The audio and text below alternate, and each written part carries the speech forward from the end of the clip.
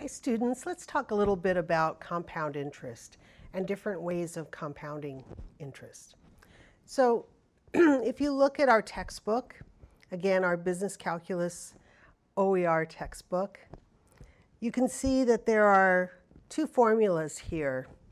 So one is the compound interest formula. You apply this when you know the rate of compounding, you know the number of compounding periods, and you know the duration of the loan or the investment, meaning how many years or how many days even it could be. We also have a continuous compounding formula, which is an exponential expression.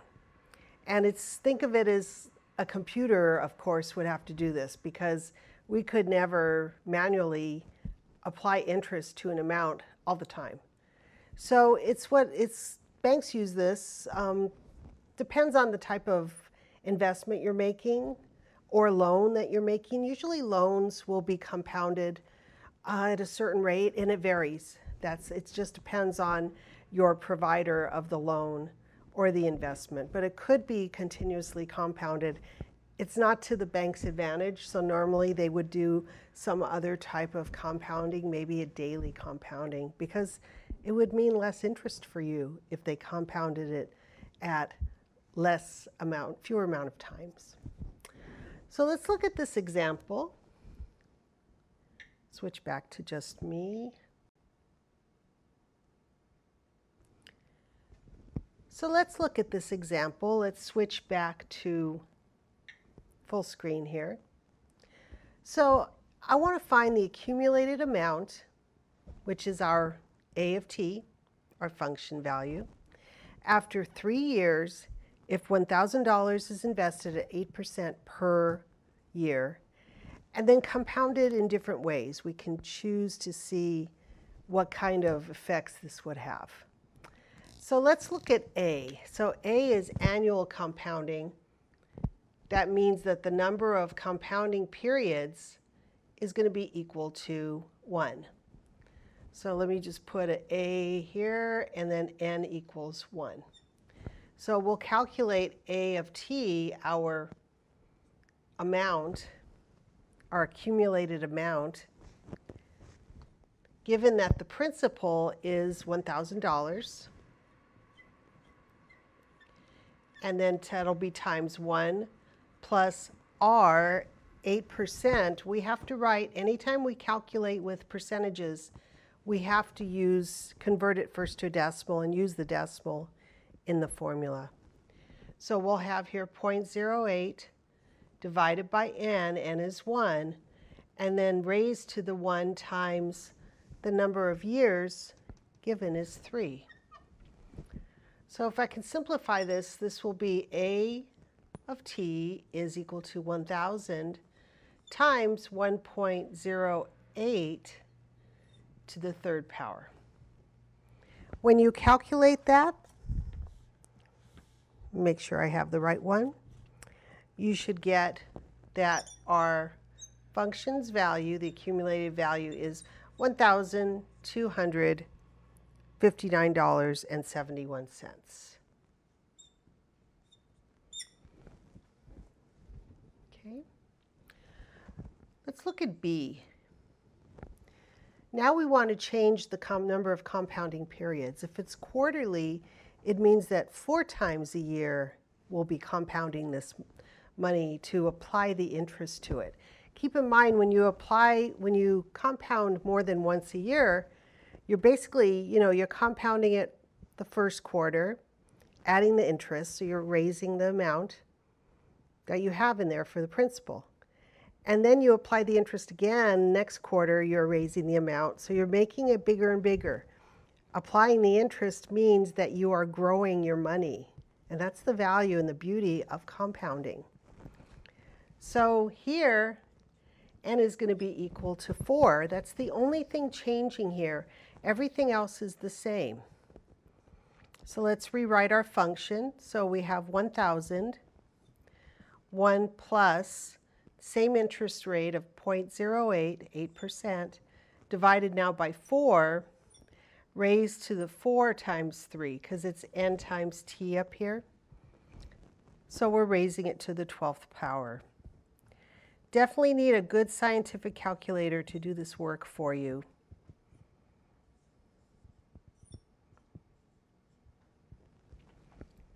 So 0.08 divided by 4 should be 0.02. Adding the 1.02, raising it to the 12th power. And you should get, let's see, that your accumulated amount is $1,268.24. Now look at the difference between the first answer and the second answer. You can see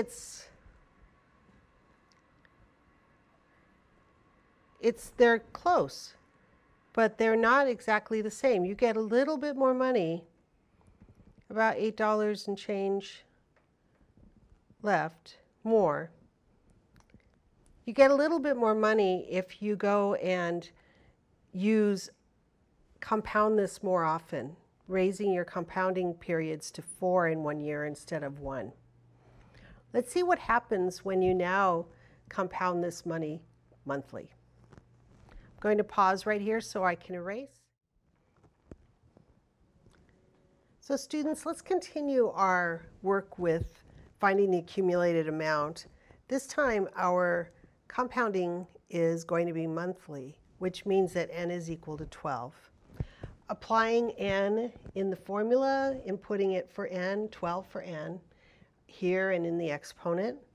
Our interest rate is still 0.08. Our principal is still $1,000 we're starting with.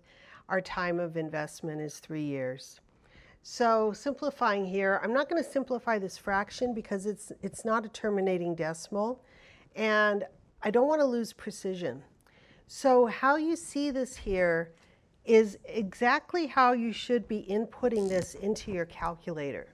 So let me write like a note of what you would do.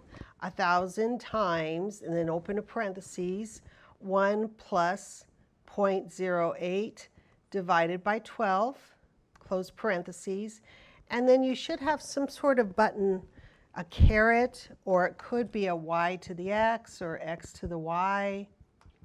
It just depends on your calculator. That will raise a quantity to a power. And using our order of operations, what's first in PEMDAS is parentheses. So what's inside the parentheses will be calculated and evaluated first in your calculator if you write it just like this, start to finish. I don't need to have parentheses around this division. I could. It's never wrong to put parentheses, and they're always free to use. But order of operations will take precedence here. Division is higher. Let me write my little PEMDAS reminder here. This is how I write PEMDAS. Parentheses, of course, means that we land here first, and the calculator will do the work here first. But you can see multiplication and division are higher than addition or subtraction. So because of that, the division will be evaluated first, and then 1 will be added to that result. Multiplied then by 1,000, raised to the 36th power first, and then multiplied by 1,000 because exponents are higher than multiplication. So doing it this way, your calculator will get the right answer.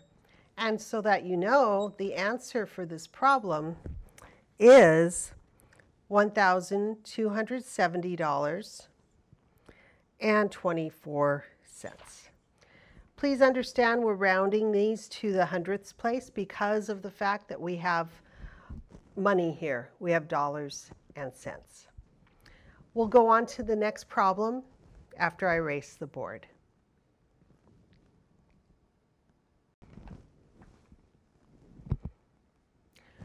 Let's look at a compounding period now of daily. So meaning that every day the money will be, the interest earned will be applied to the principal. We let that be 365 days. Now, we do know that every 4 years there's a leap year, so that we do have 366 days those years. Now, a computer doing this would have logic in it to determine if it's a leap year or not. But for our purposes, we'll just use 365, and that's perfectly fine.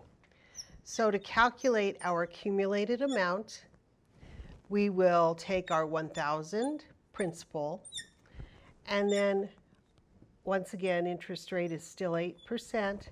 N is now 365. Raising it to the 365 times our 3 years, our T. So times T.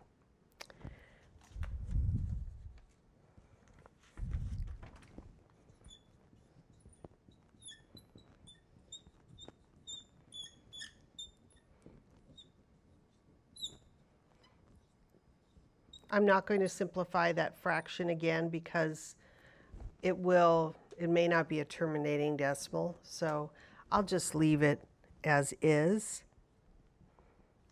And I'm looking for my answer.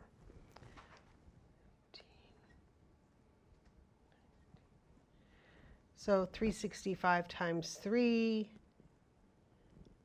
should be 1,095. So just like the problem before, you'll want to put this directly into the calculator just as you see it, including the parentheses, so that when you calculate it, you will get the answer of $1,271.22. Slightly more, not even a dollar, less than a dollar more than it was for compounding monthly. So, which is kind of a surprise. You would think that compounding it every day, that $1,000 would be worth a lot more money. And you really only get cents more. But keep in mind, if you're investing $10 million, that little change in compounding period would have a big effect on you. We have one more to do, which is our continuous compounding. We're going to use a different formula for that.